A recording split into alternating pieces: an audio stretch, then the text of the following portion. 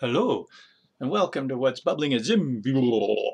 I'm inventor Dan Zen, and in this bubbling, we're going to take a look at the new way to load assets with an asset ID, if you prefer that way, and also an update to the gesture where we're applying boundaries and indeed circular boundaries. So let's have a look.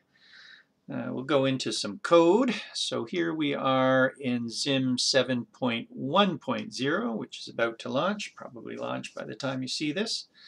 And we're taking a look at the circular bounds. So if I scroll on down, one of the things we'll see first is a load asset with an asset object, right, like that.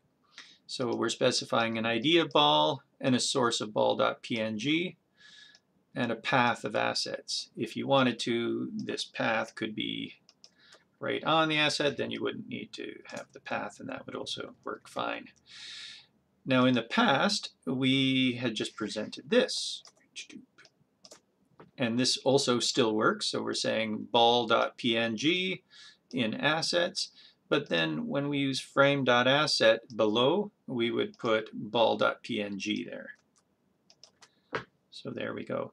This is how we've traditionally been doing it because it's shorter, but one drawback is you have to put the file name on the end, or the file extension on the end there of the ball.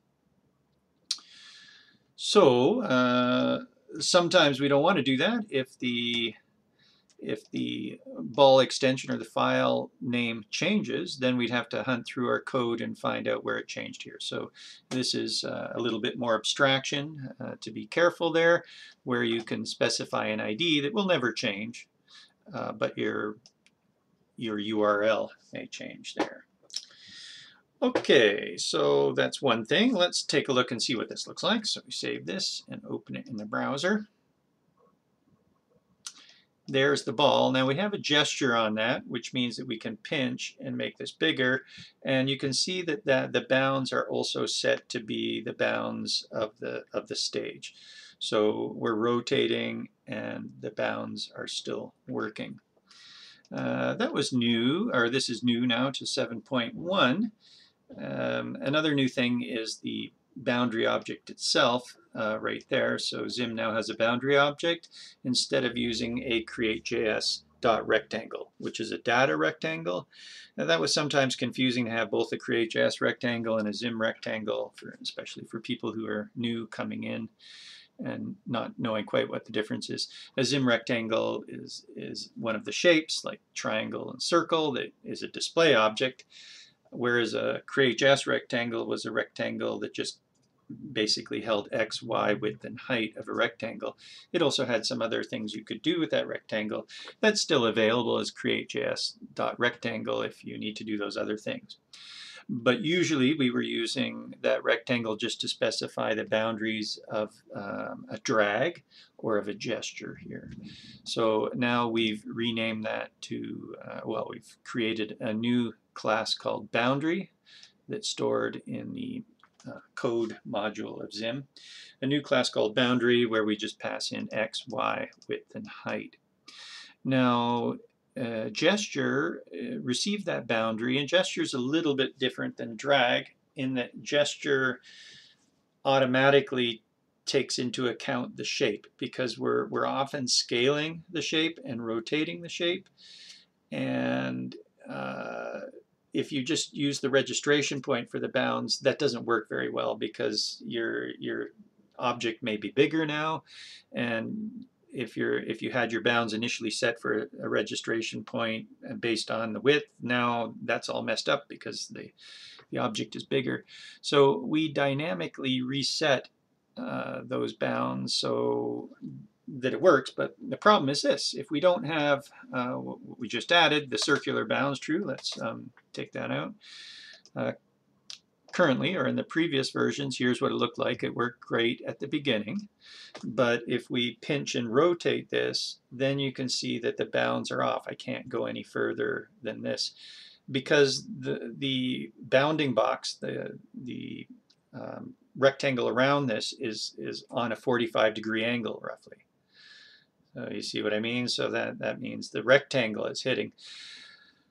So that works for rectangular shapes, but not very well for anything circular. Now, a circle itself, oh yeah, even a circle itself has a square rectangle around it. So what we've done is we've added a way to accommodate circular shapes, and that is a circularBounds parameter to gesture.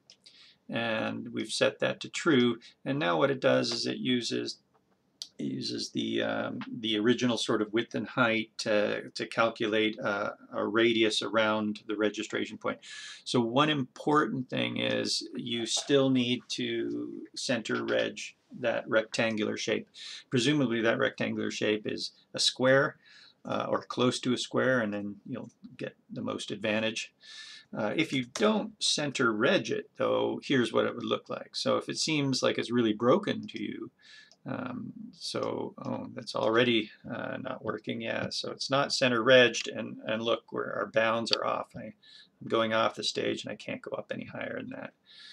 So with the circularBounds true, you need to center reg your object.